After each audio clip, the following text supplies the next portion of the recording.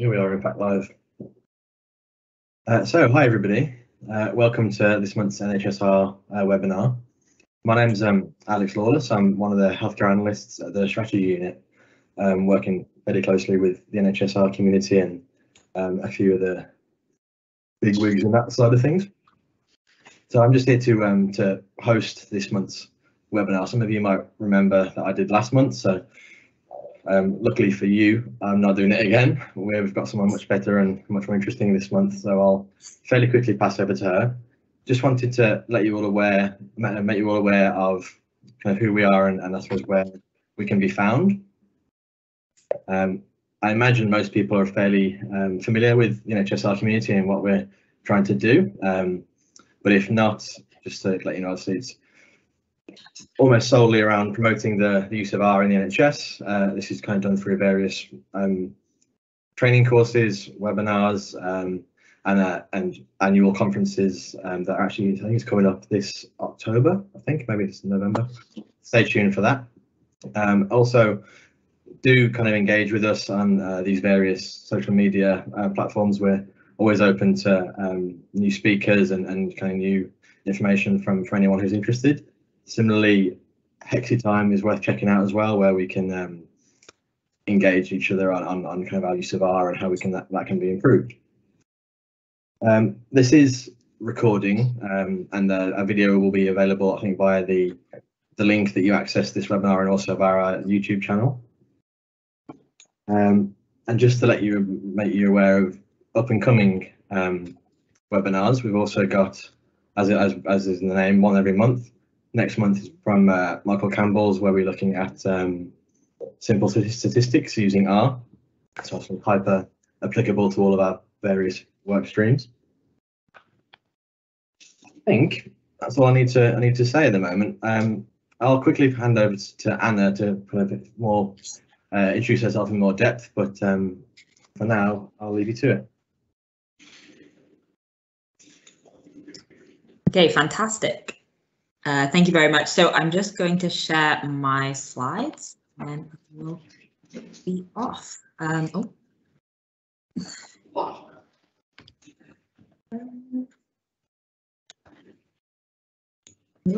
here we go. Okay, fantastic. So thanks for the introduction, and I'm really excited to be talking to you today. So my name's Anna Heath. I'm a scientist at the Hospital for Sick Children in Toronto. And faculty at the University of Toronto in biostatistics. As you may be able to tell, I'm not originally from Toronto. I'm originally from the UK, and I did my PhD at UCL before moving out here. So I'm going to be talking to you today about how I use R in my research to design adaptive clinical trials. So just before I kind of start, I just wanted to say thanks to kind of all my collaborators. So for those of you who work in clinical trials or see clinical trials, they're very much not a single person enterprise. And so the list of people there are primarily the clinicians that kind of I work with or other statisticians that really help. So this is really like a group effort, but I'm hoping to kind of show how we kind of use R to do the design, and eventually we'll be using R to do the analysis of the trials, but actually both these trials are still recruiting, so it's going to be focusing primarily on the design. I think I'm happy to take questions throughout the presentation, so I think there's like a chat box that you can put them in, and then I'll be interrupted. So yeah, without further ado, I will start. So just to give like a really brief introduction, which hopefully many of you will know. So clinical trials are essentially, the goal of a clinical trial is just to assess the safety and or the efficacy of healthcare interventions in humans. So they really kind of go over like a huge spectrum of different studies with the goal to just assess maybe the safety as you start in the kind of early phase clinical trials, going forward to assessing kind of efficacy, dose finding, so trying to work out the best dose for the interventions, all the way through to kind of these big phase 3 trials where you would do like, you know, 2 interventions, placebo control, and really try and demonstrate the efficacy of a new intervention in maybe thousands or even tens of thousands of patients. So I'm going to be talking today about two kind of different trials. The first one's going to be a dose finding study, so much more kind of early on in the kind of drug development stage, and then one which is a confirmatory trial, so a phase 3 trial where we're really trying to tell what's the optimal kind of intervention from two kind of proposed settings. The other part, I guess, of my talk today is about adaptive trials. So just to talk, I think adaptive trials are kind of used in lots of different spaces, but basically the main kind of overriding kind of concept of an adaptive trial is that in a standard trial, what you would do is you would do the design phase. So that would be kind of working with the statisticians, working with the clinicians to kind of determine the design. And at that point, we kind of fix the design. So we say, okay, we're going to enroll 200 patients and we're going to collect these outcomes. We would then conduct the trial kind of independently, and then we would analyze the data. In an adaptive design, you have the same kind of key 3 phases, but the key point is that during the conduct phase of the trial, you use the data that you've accumulated in the trial so far to you kind of review that data and you react to that data. So you maybe change the conduct of the trial as you're going through the trial based on the data that you collect. So there are many different types of adaptation. There's many different types of ways that you can change these trials. And actually, this isn't even necessarily an exhaustive list, but like a lot of the key things are things like refining the trial sample size. So you might do a kind of pilot phase of the trial where you try to see what the standard deviation of the kind of key primary outcome is. And after you've collected 30 patients, you just use that to refine the final trial sample size, or it may be something that's much more sophisticated, so that really, looks at the data in tranches of 10 to 20 patients and tries to refine the sample size at each point.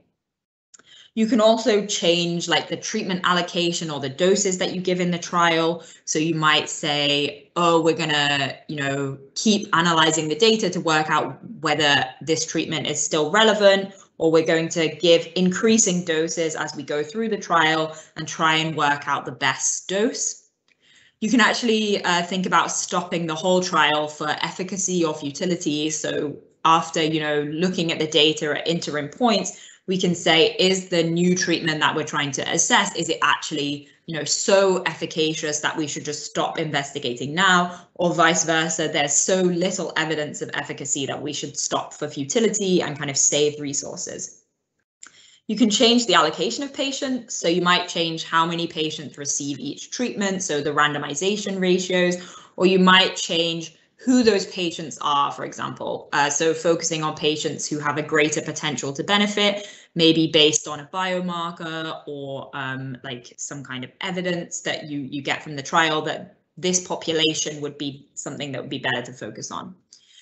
You can also seamlessly move between trial phases. So that might be where you start with a kind of small phase 2 trial, which does look at efficacy, but primarily focuses on safety. And you're looking to see whether there's good evidence to move from that kind of exploratory phase 2 into a confirmatory phase 3 and somehow use the data from phase 2 in the phase 3 analysis. So that can make the trials shorter, more efficient. And of course, you can combine any of these adaptations. So you might have something that changes the treatment allocation throughout the trial, but also at each interim analysis would stop and have a look for efficacy and check for futility. So as I said, this isn't necessarily exhaustive, but these are the kind of key things that we talk about when we're talking about adaptive trials. And I think, to my mind, that the interesting thing about these trials, and statistically what's interesting about these trials, is that for a fixed design, there's sort of only one design you can do. You do the design, it's fixed, and then you go forward. In an adaptive design, you actually have so many different ways that so many different adaptations that fall under this umbrella that you actually get a lot more like flexibility, and statistically you need to be involved in that analysis. So why do we think about using adaptive designs? So often they're spoken about as being more ethical. So you kind of stop recruitment for futile arms or even futile trials, and that means that you don't expose patients to drugs that are clearly not obvious based on the data that you're bringing into the trial at that point. They can be more efficient, so you actually require fewer patients kind of on average across all the trials for the same level of accuracy. So that would be if you have a trial that's obviously beneficial, then you would actually stop that earlier. And that means that these trials are often can be faster. And so because of this quicker recruitment, more efficient recruitment, you can actually get to faster approvals. So not only do you finish the trial faster, but you get the drug into patients, into general use faster. They can be more informative as well because they allow you to kind of focus more quickly on questions or populations that are relevant for decision making. So maybe it becomes very obvious early on that there's a specific subpopulation that isn't benefiting from the treatment. You can really like drop those and focus on the populations that are relevant. And they often save resources because you can kind of prevent waste on trials that have a low chance of success, and you can really focus on the trials that are more likely to yield benefit.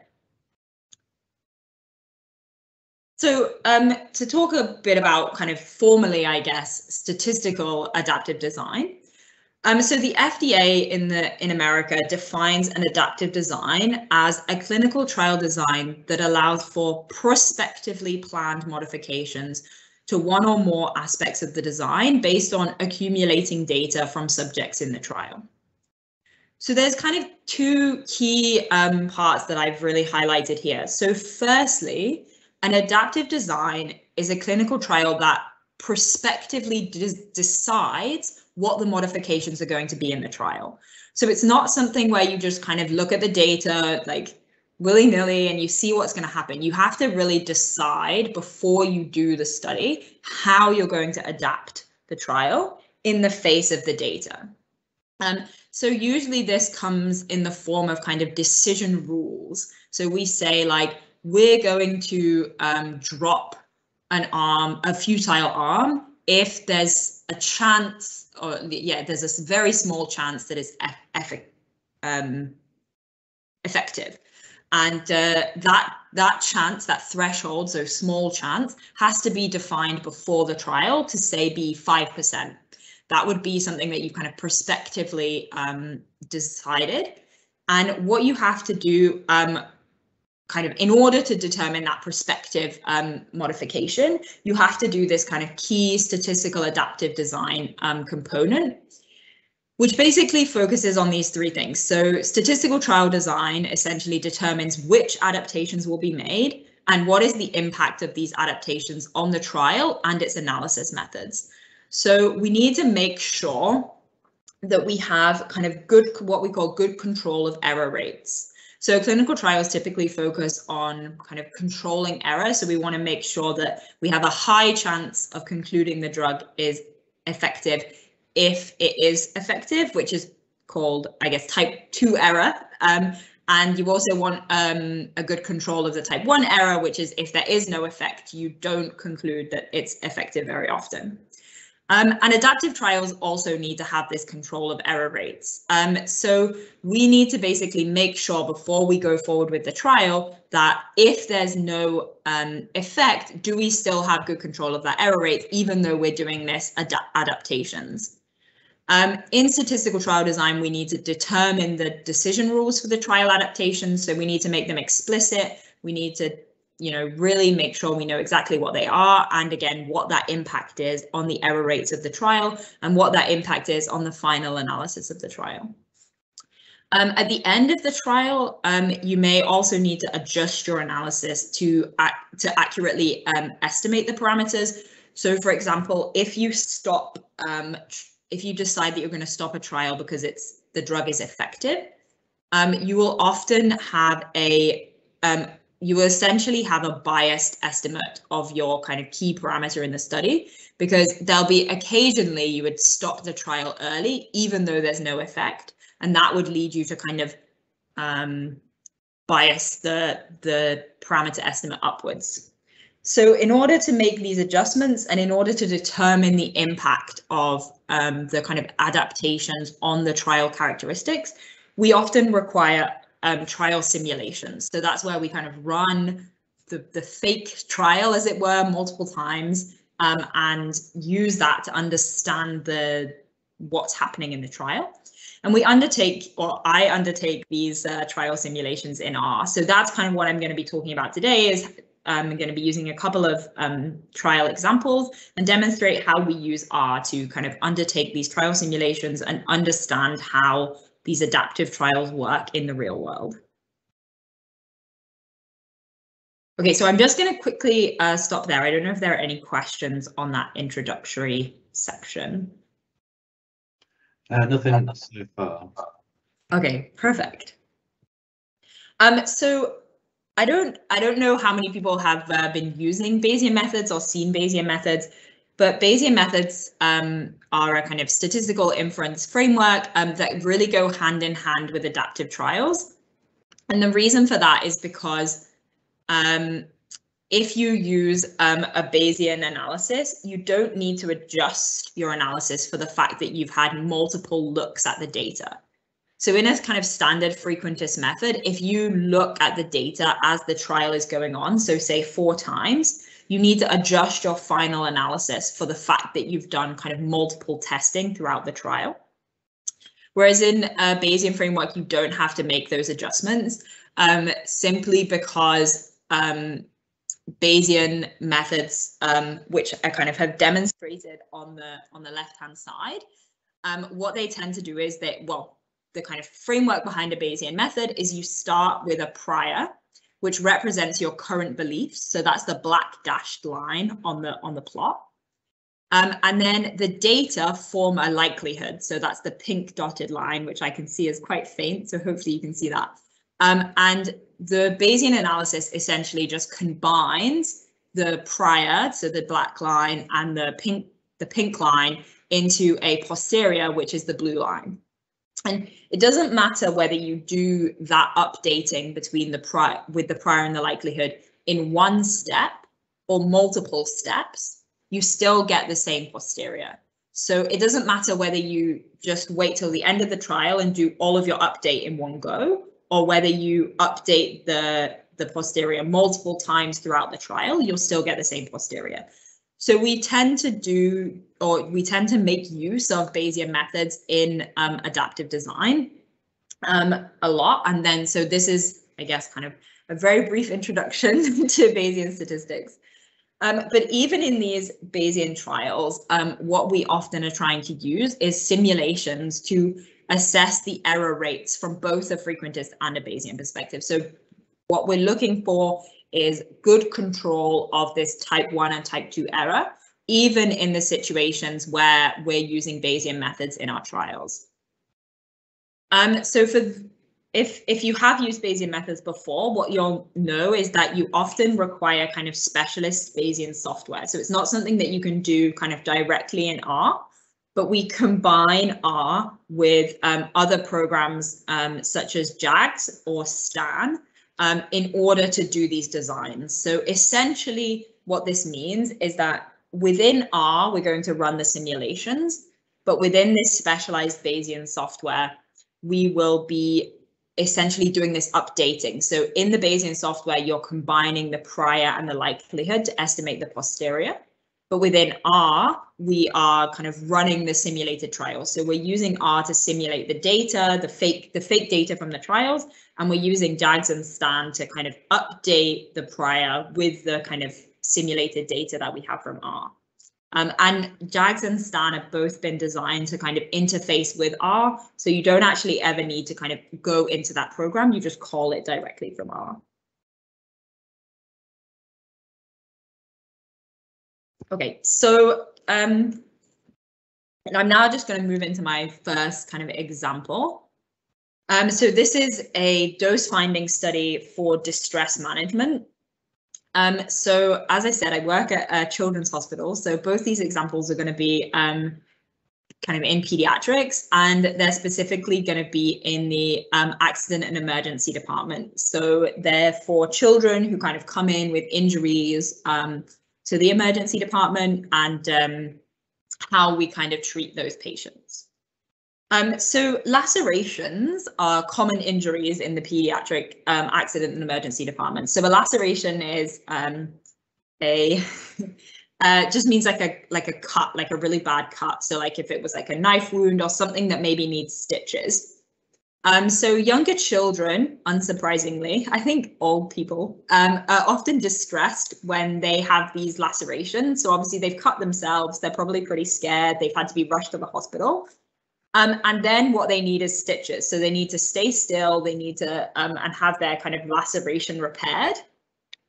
And especially young children, they can be crying, they can be, like flailing their arms.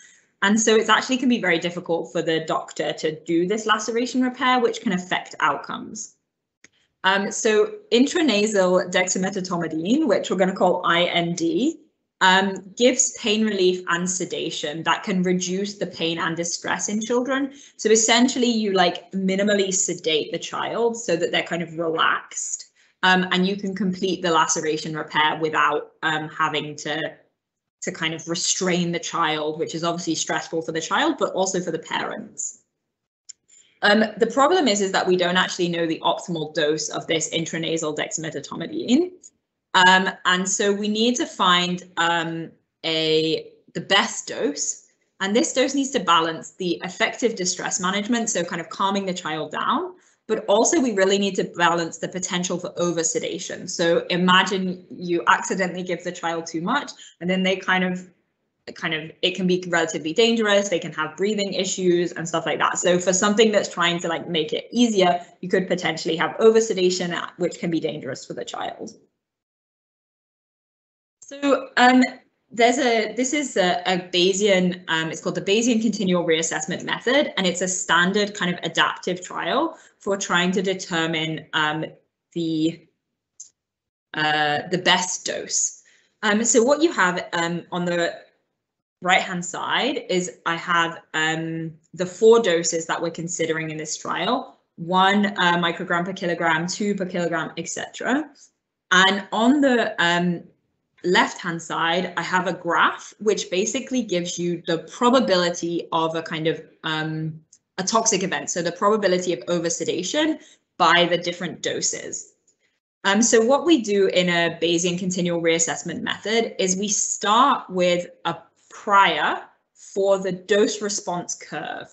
So that's what I've plotted on the left-hand side. So you can see that we've got this curve that increases, the probability of a toxic event increases as the dose increases.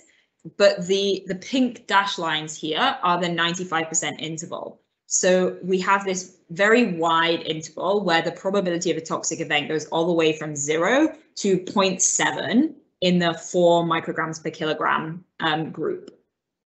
And so what we do in a Bayesian continual reassessment method is we start by just giving 1 microgram per kilogram to 3 patients. And then we use a Bayesian method to update the data in our trial. From the patients who got the 1 microgram per kilogram, we basically count how many toxic events they are, and we use that to update the dose response curve. So following that, what we do is we get a reduction in the uncertainty, and we also get a slight change in the shape based on the data that we have. And we then give the drug to the kind of predicted optimal dose based on that dose response curve. So in this case, it was 3 micrograms per kilogram. And that gives us obviously more data, which we use to update the distribution of the dose response curve. And we keep going. So at that point, we still thought that the best treatment was 3 micrograms per kilogram. But because we had an event in that kind of those 3 patients that we did, we then moved back to 2 and we kind of de-escalate. And you keep going forward and you're getting better and better information about the dose response curve. So you can see that the pink lines are getting closer and closer to the blue line. And we keep kind of giving our doses to different patients depending on what the predicted best dose is. And as we go further, we get to a point where actually, based on the accumulating data from the study that we've kind of used to work out which patients should be given which doses, we eventually end up with lots of really good information about the dose response curve.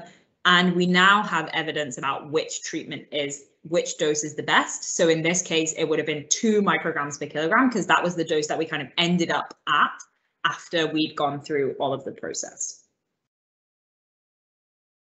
So for our specific trial, what we actually did is we had a flexible model for this dose response curve, which is based on the hyperbolic tangent, which I've given the curve there. So essentially we have this kind of curve, but it's a really flexible curve. So it can be the curve that we saw the other way. So it can be kind of inflected and like curving that way and curving the other way.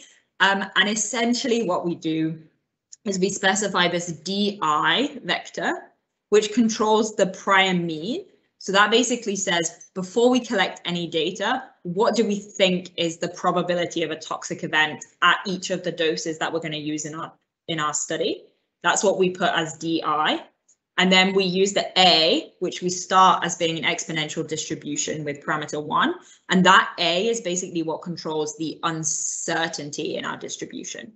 So we start by putting the mean curve and the uncertainty, and then we update that going forward.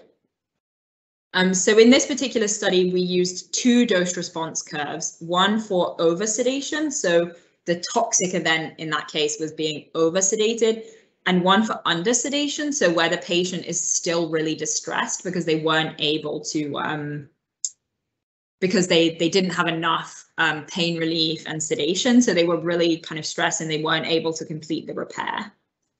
And then we used a multinomial model, so that basically gives you the probability of being undersedated, adequately sedated, and oversedated.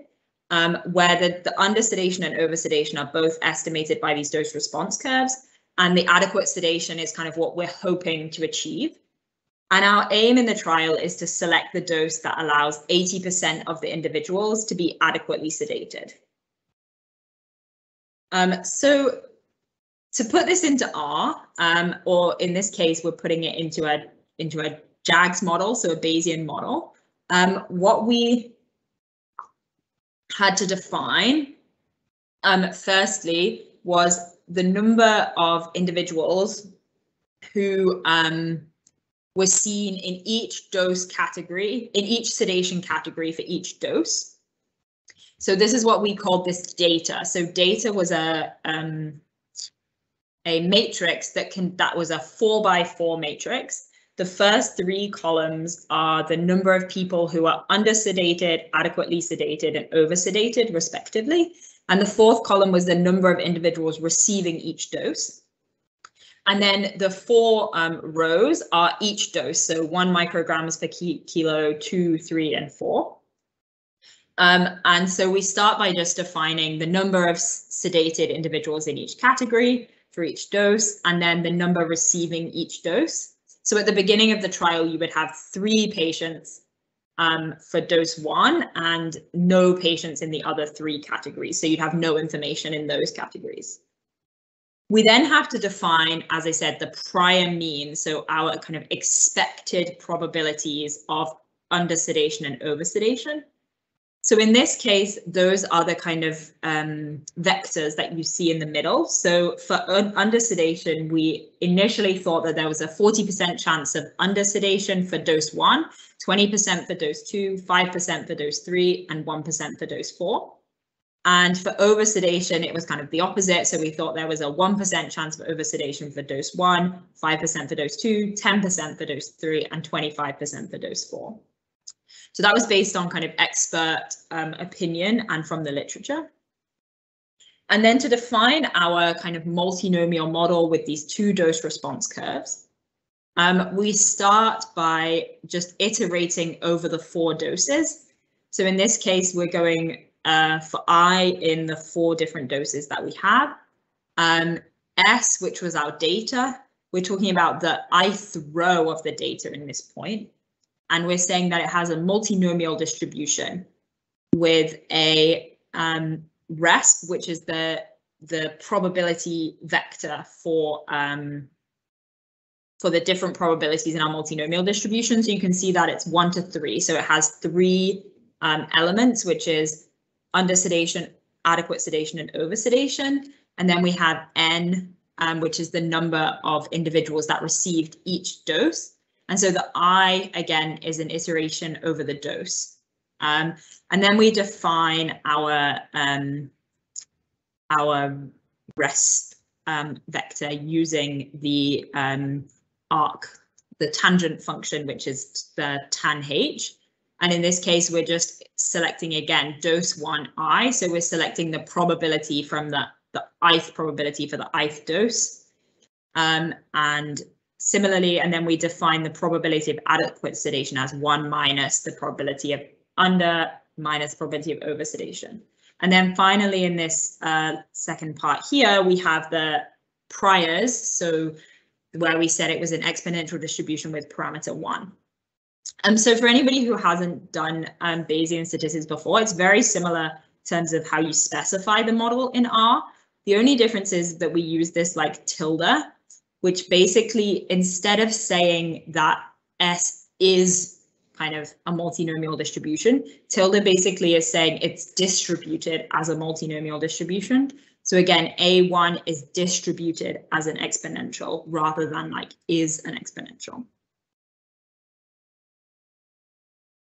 So to simulate this study, what we actually do is we said that this study was aiming to enroll 55 participants with a reassessment every 3 participants. So you're thinking about simulating this study, what that means is that we simulate 3 patients or 3 participants, and then we update our model, so our Bayesian model, using the code from the previous slide, and then we enroll 3 more participants, and then we update the model. So every time we simulate this study, we're actually doing like close to 20 kind of Bayesian model updates. And we took the following probabilities in our simulation study. So what this means is that the underlying like probability of under sedation, adequate sedation, and over sedation that we simulate the data from is 0.5. So we say there's no chance of over sedation in dose 1. And then the best dose is actually dose 3, where we have a probability of adequate sedation of 0.85. In this study, we simulated 500 trials, so 500 times that we kind of did this adaptive design, with 1,500 simulations from the posterior for each update. So if you imagine that I said we had about 20 kind of posterior updates in the trial, we're doing 1,500 simulations times 20 times the number of trials, which is about 13.5 million simulations in R. And we found that this takes a little bit of time, which is why we have relatively small number of trials.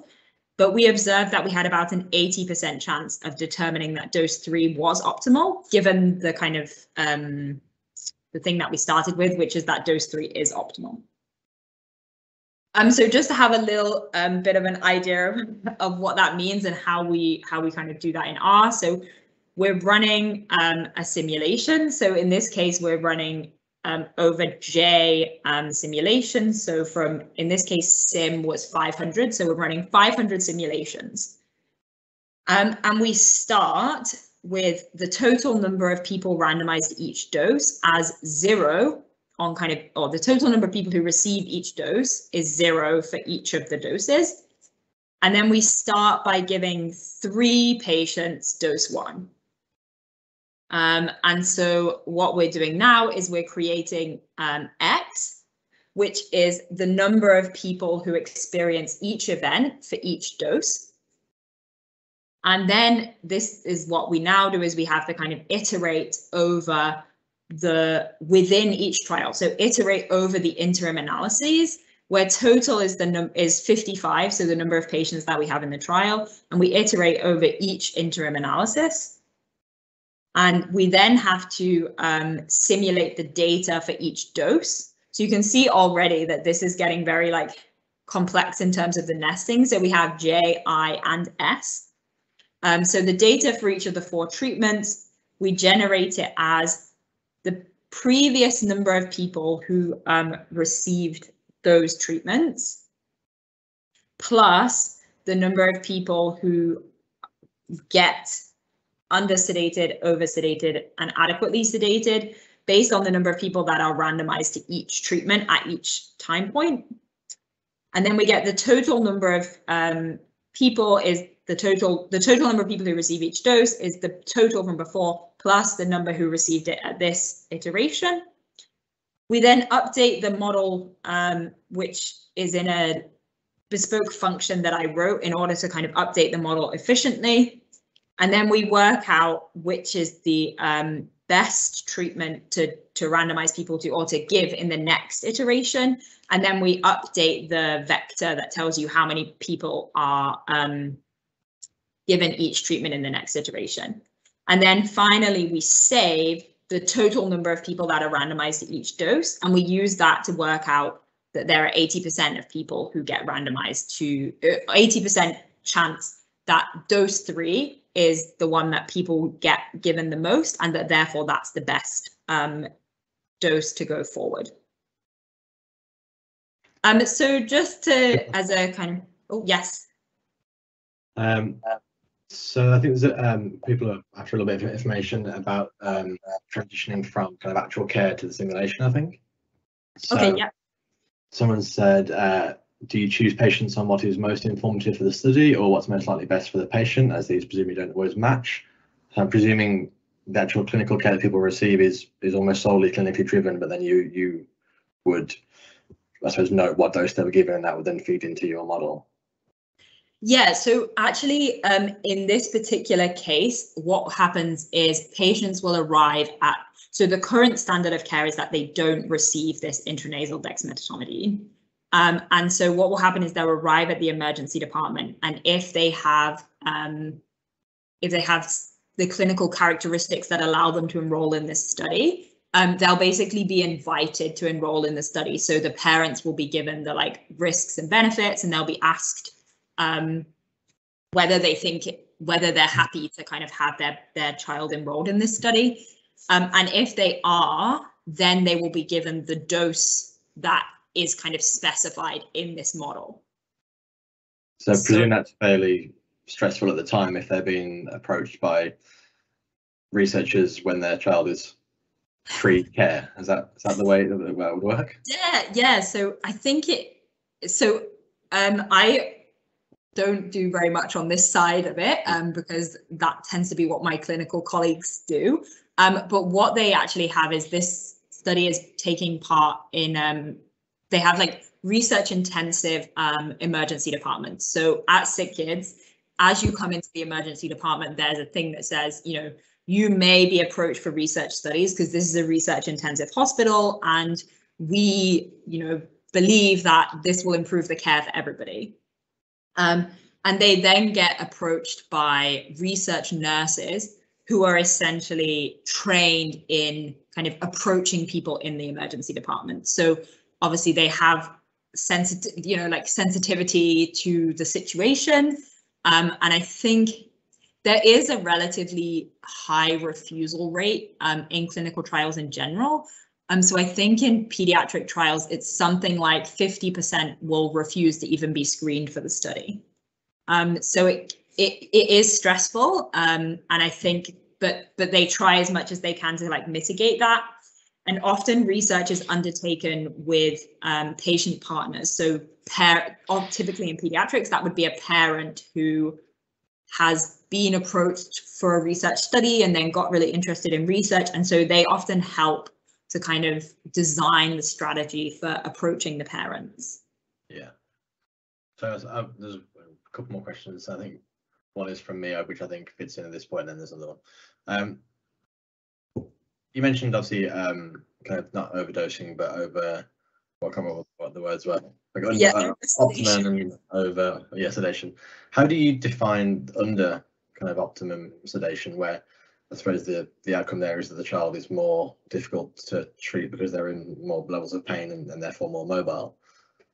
Yeah, so actually this is almost on this slide. So I didn't touch on this, but we have a measure which is called the Pediatric State Sedation Scale, or PSSS.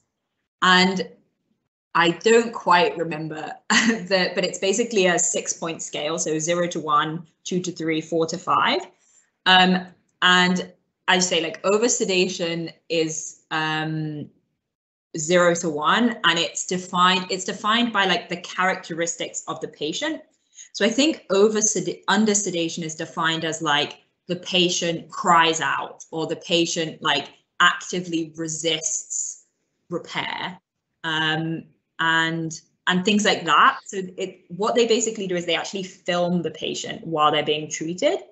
And then those videos are sent off to an independent adjudicator, essentially, who watches the video and then marks at each like 10-second interval whether the patient is crying out, whether the patient is calm, and it's like 5 different like categories that they basically have to tick, and then that gives them the score over the video.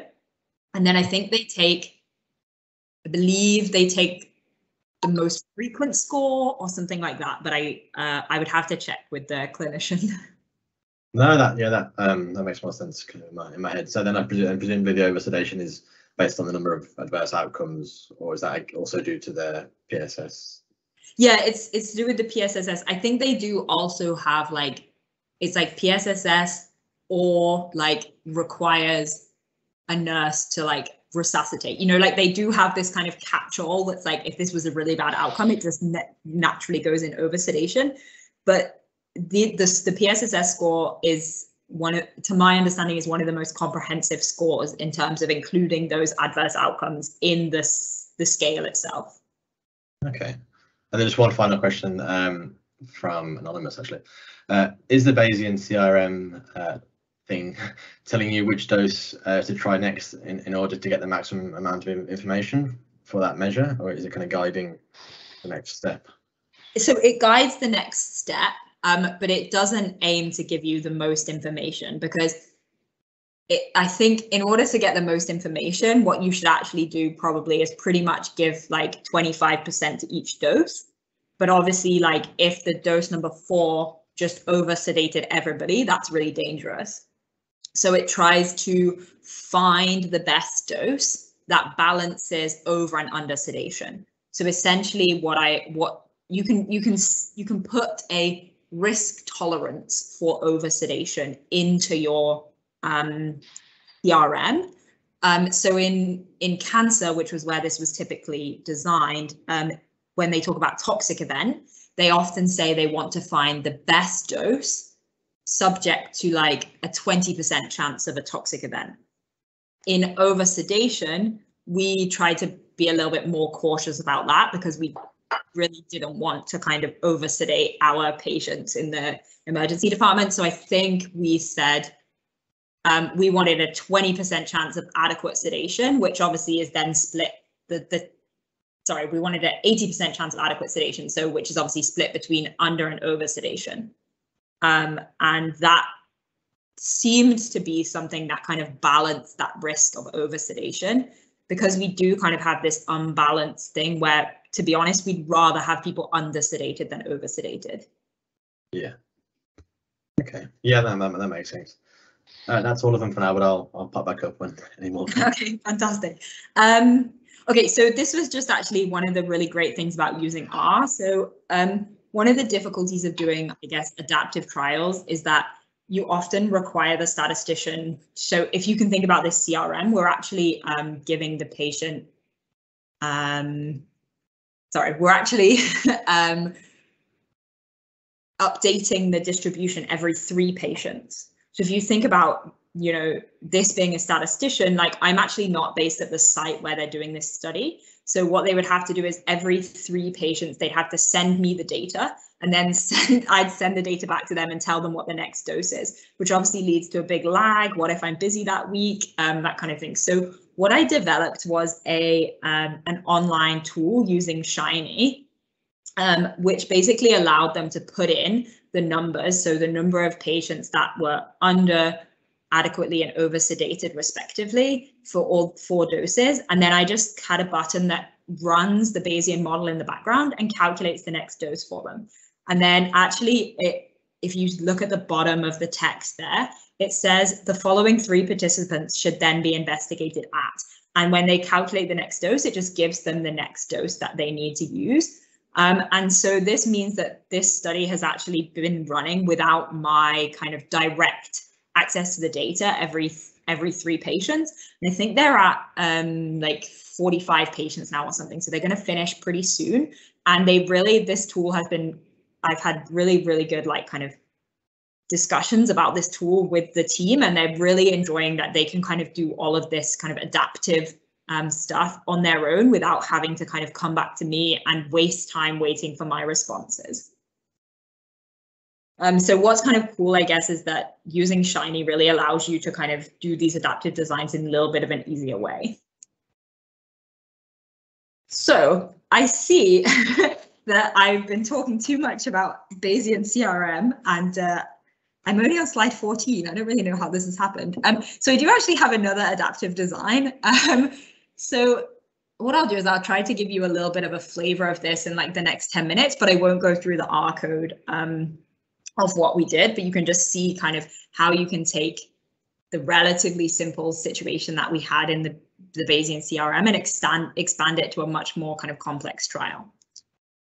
So this, again, is in the pediatric emergency department, but it's related to fractures. And fractures are actually one of the most common reasons to visit the pediatric emergency department. And what they often do is something called a fracture reduction. Now, I think this is one of the grossest things that there is, but essentially a fracture reduction is when the bone is like out of position. And what they need to do is they need to put it back in position. So sometimes you need surgery, so you go off and you have surgery, but sometimes the bone is only like a little bit out of position. So what they actually do is they just kind of like push it back into place.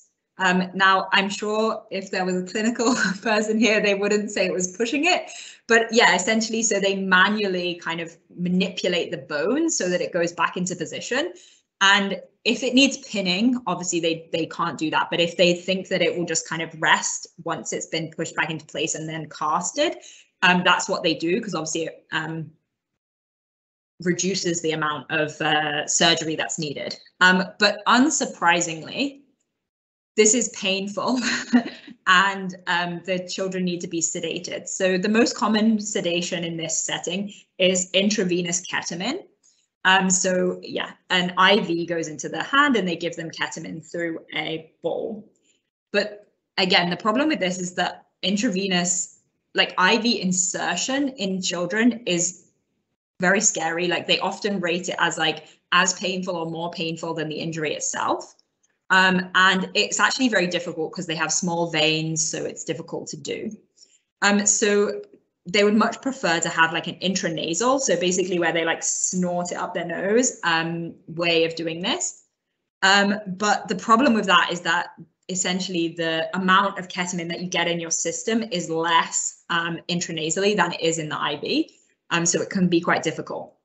But using the same drug as before, so dexametastomidine, if you can potentially combining ketamine and dexametastomidine allows them to kind of act together and get like better efficacy. So it could be a potential alternative.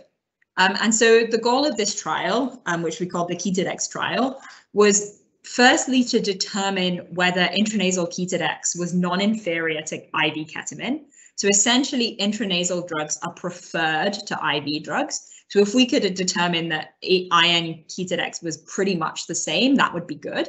And in fact, in standard practice, what would probably happen is you'd have intranasal Ketodex. And if that didn't work, you would then move to IV ketamine.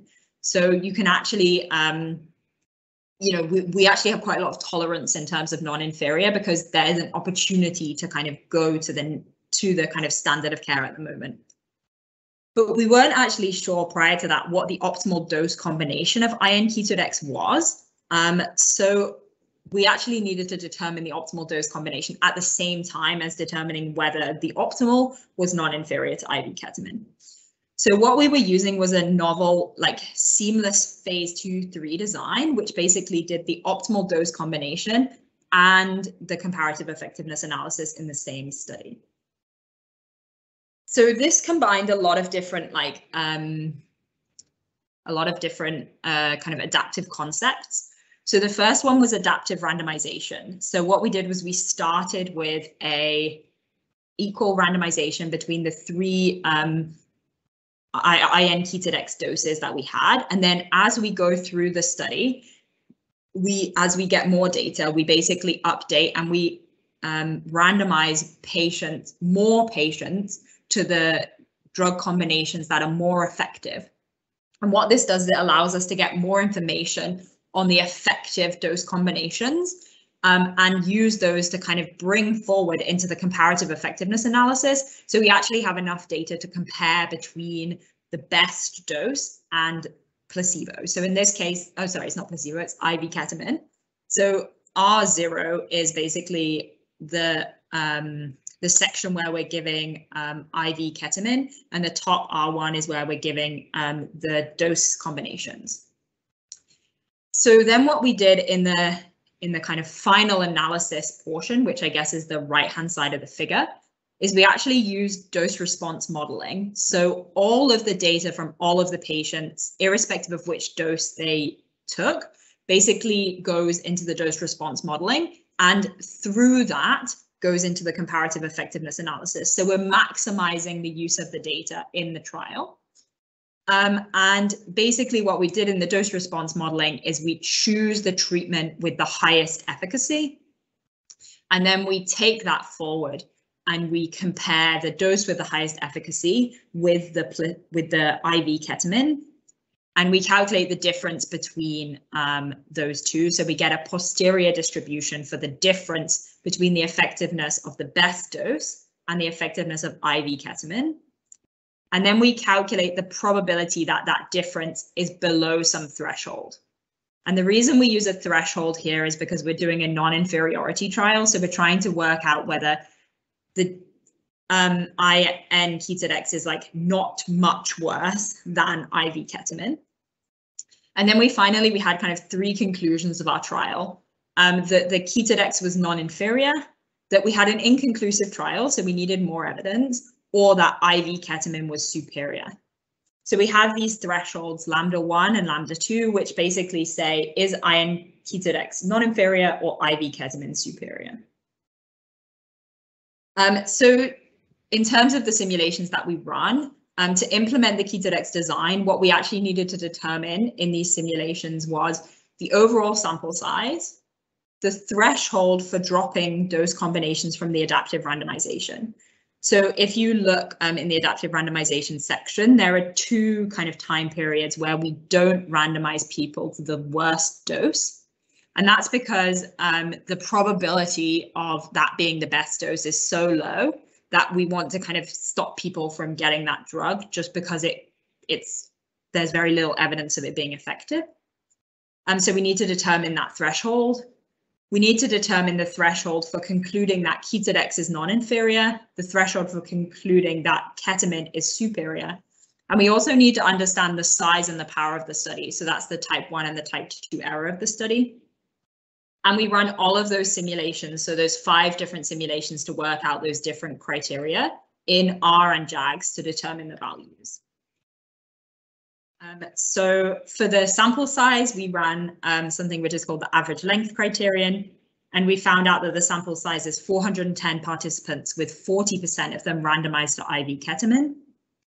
And then in terms of the decision thresholds that we chose, we dropped treatments from a given trial phase if the probability of being an optimal treatment drops below 5%. And we had an 83% chance of selecting the right optimal treatment. We then chose that IN-Ketodex is non-inferior if the probability that it's superior drops below 4.54%. And we conclude the superiority of IV ketamine if the probability of its superiority is above 62%. And an inconclusive trial will be declared between those two values. So what we found here, just to give you an idea, is that based on our previous data, scenario 6 is kind of the null scenario, so where Ketodex is like just non-inferior. And in that case, we have a 5% chance of non-inferiority. So that's the kind of standard type 1 error that we have. And then we also fixed it so that if Ketodex was the probability of a successful sedation under Ketodex was 78%, then we had a 50% chance of concluding that IV ketamine was superior. And in this case, in our kind of scenarios, for like relatively, so these top scenarios are basically the most likely values for the probability of success under IN Ketodex. And in that case, we have really high probabilities of concluding non-inferiority, like greater than 99%, 93%. And we have an 84% chance of correctly choosing the optimal treatment and concluding non-inferiority. So I ran these simulations in R, which I won't go through. So just to give you some quick conclusions. So adaptive clinical trials can be more efficient, ethical, and informative than fixed designs, but they require statistical expertise in both the design and the analysis phases to assure that these advantages are realized. Simulation methods are usually required to ensure that these designs reach their potential, and these simulations can be undertaken in R, and which allows you to interface with common Bayesian software and kind of use Bayesian methods in your trials. And R Shiny can be used to create user interfaces that support researchers during the trial and can actually reduce the burden on statisticians while the trial is ongoing. So there are a few references here, and I will happily take any final questions. Thank you. There aren't a lot of many questions. I think a lot of people are probably like I am trying to take as much in as possible. So it might be worth. I saw that you had your email on the second slide there. It might be worth providing some information as to how people could either do some further reading on your work or get in touch with yourself. But there is one question from Mohammed, who asks, why did you choose R? And also, what were the data science challenges? So I suppose it may also be worth giving us a little information about your kind of journey with R and kind of when you started it, what you were doing, and how long you took from to start to where you are now, essentially. Yeah. Okay. So the first question, I guess, like, why R? So I think it's really, I find it really flexible. So like, especially with the interface with the Bayesian software, like I find that that's really helpful, and that tends to be at least the interface that I've kind of found the easiest. I know that some paid for softwares do have some kind of Bayesian like modules within them, but they're often not as, at least to my understanding, they're not as flexible. So it can be a bit of a challenge to do that. But I think my R story probably tells you more why R than anything else. So R is almost the only software that I've ever really used. So I did a little bit of SAS during my undergraduate degree, but when I mostly even then I was working in R. Then when I started my PhD, almost all of my work was in R. So some of it was simulation based. So I find that you can run pretty efficient simulations in R. But I also did a lot of like coding, so trying to develop functions to make it easier for people to use the methods that I worked on. So that's kind of thing. So I guess I started using R in maybe the second year of my undergraduate, which was probably coming up to 10 years ago now. But it wasn't really until I started my PhD that I really realized, I guess, the flexibility and the versatility of R. So yeah, for like 7 years, I've been using it pretty much as my main software of doing my work. And some of that is analysis. So, getting the data sets from the trials and doing the analysis. but primarily it's been running simulation studies and yeah, coding up functions. I've never really had much formal training in R, and I find that the really great thing about R is that because there's so much help online, you can really kind of learn as and when you need the next like piece. So it becomes something that you learn by doing. And you know, I think that's a strength, but it can also be a weakness, because sometimes you find, you know, 5 years later that there was a much faster way of doing the thing that you were doing. So for example, often when I'm running simulations, I need to calculate means. And I found that if you do like sum x over length x, that can actually save you like 10% on the speed of your simulation when you're calculating, say, 13.5 million means. So things like that can be kind of interesting as well. Like as you get more kind of confident with R, you can improve and you can optimize. And I think doing simulations often is something that forces you to optimize. I've certainly had situations where I calculated and I was like, oh, this simulation will take 5,000 days. Better find a way to make it more efficient. So a lot of my kind of efficiency has come by necessity. Yeah, that sounds equally satisfying and frustrating. Yeah. As you go along. There's one question from Jason Pott, who said firstly, it was a really interesting talk.